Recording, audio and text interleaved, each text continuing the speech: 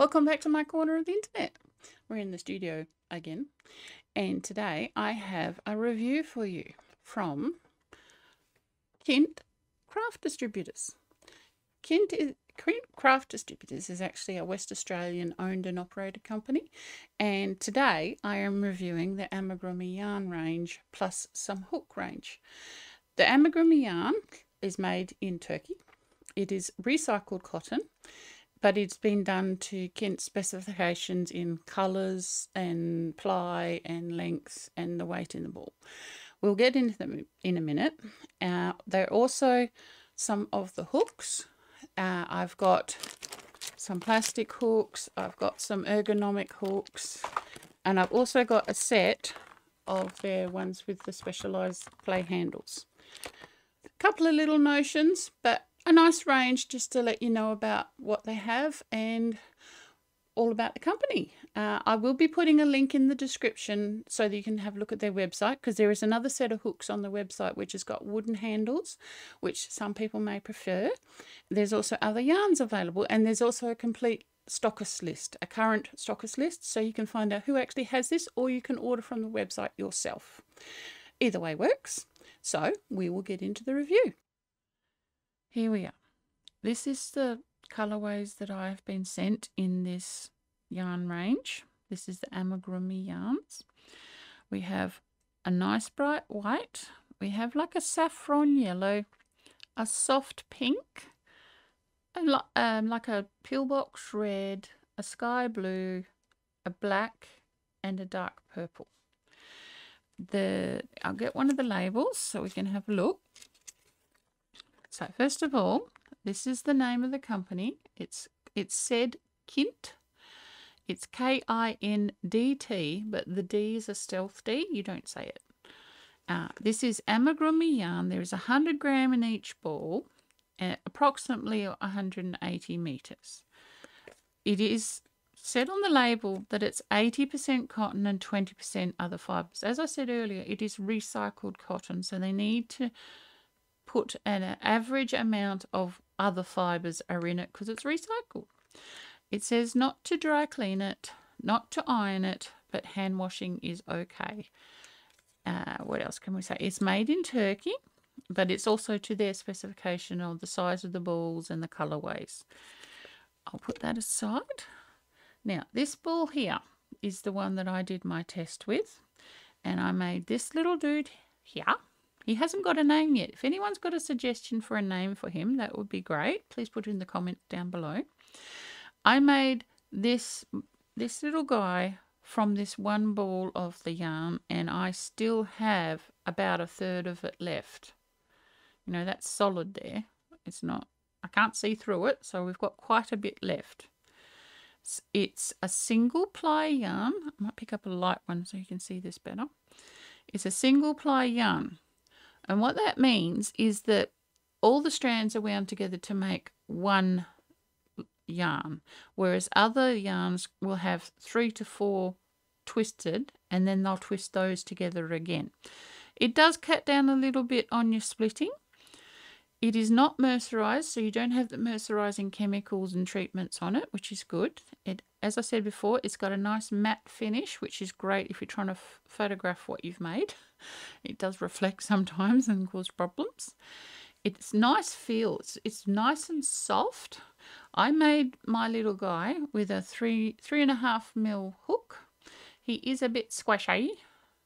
So if you're wanting to do amigurumi, I would drop down to a 2.5 or even a 3, depending on how tight a crocheter you are. On the label, it does give you a gauge. Here it is. With 4mm knitting needles, you can do your 10 cm by 10 cm square with 22 stitches and 28 rows. So that's for knitting.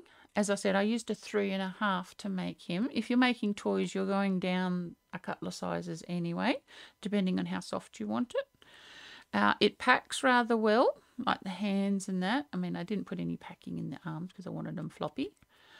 So that was good, and I had no problems using it. The colour was consistent all the way through the ball. No joins, nothing, so that's great. let's move them out the way and we'll look at the hooks. I got a couple out of the packets because I noticed on the replay that the plastic was really reflecting. So I'll show you the packets in a minute. So starting with the hooks, we have these thick ones, which quite good. They're hard to find this thick, and they're nice and long too. I hate having a thick crochet hook with a short handle.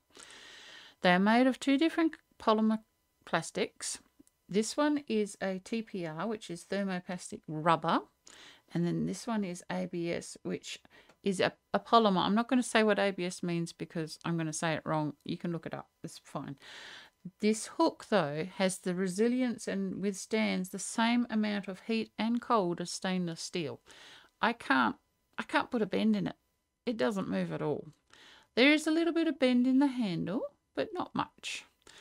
It has thumb grip on both sides, which is very handy when you're using thick yarns like t-shirt yarns or rug yarns. The size is written very clearly on the end of the handle.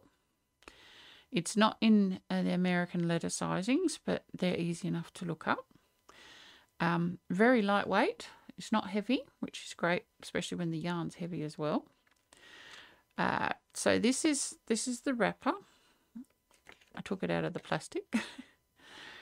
So yeah, quite good. And I think there's about 3 to 4 sizes in those. So that's nice. And then we've got the ergonomic hooks. I'll get one of their wrappers too.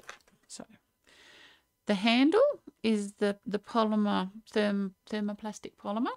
My cat decided to bite this one and she didn't get through, so that's handy. The size has been heat printed into the handle, so it's not going to rub off with use. It has the thumb rest on both sides, which is great, you know, for pen hold and for knife hold. The point on the hook is quite good. Very deep throat and long shank. And where the handle meets the shank has been tapered and it's a little bit rounded, so you're not going to end up with a blister from it. That's what's good about these big plastic ones too, is that it's smooth from hook to handle. You haven't got a great big bump hurting you. The hook themselves goes all the way up, right to the end. Can you see the little bend at the end? That's where the metal finishes. So I don't think there's any danger of these falling out. I've had that with other hooks too. There is from size 2mm up to 10mm in these hooks. And then, like I said, there's 3 to 4 sizes of those. Now, I'm just going to show you this quickly. I don't want it to reflect too much. This is the clay handle set. I'll just take one out and then move the package away so it doesn't reflect. There are 8 in that packet, and I will show you. Once again, the hook is the aluminium. This one looks like it's been anodized a nice copper color, but that's cool. It has a bit more of a blunt tip to it than the ergonomic, but I've used the 3.5 and the 5 in these and they work fine. Just get that out of the way. The size has been printed on the handle. Can you see that? Yes, you can. This one also has the letter sizing, which is good. It only has the thumb rest on one side, so you know, I would have liked it on both sides, but that's the way it is. The join has been tapered back to the hook, so you're not going to get that horrible ridge that you sometimes get. Very light, very nice and light. The feel of this is very smooth. It is a polymer clay with the design is printed on the surface like a decal, so that's nice. I haven't used it long enough to know how long it'll last, but I've got the feeling it'll last quite a while, which is good. Like I said, very light, very nice to use. The other things that I have also is they have wool needles in 3 sizes. You actually get this as a set, which is great because you sometimes need to sew up stuff with very thick yarn and also the very thin. I had another pack of these. This is why this one hasn't been taken out. And no burrs on the tips, good to use, and they didn't tarnish up. Some wool needles are made of an alloy and they do tarnish up rather quickly, which is good. And they have these little needle threaders. I don't know if you remember the old-fashioned ones with the little tin cameo on here. These ones, it's been fused plastic, so I don't think they're going to pull out very quickly. And that is the lot of my haul from KINDT Yarn Distributors. Please check in the description box for their link to their site and a current list of their stockists, so you can find out where you can get this yarn and hooks and notions and lots of other stuff. They do have more on the website. You can also order through the website yourself. Just have a look. As I said, the link is in the description. And thank you again to KINDT Yarn Distributors. Not yarn distributors. It's only because I like yarn. They are craft distributors. They have more than just yarn. And I hope you found this review helpful. And I will see you on the next one. Bye.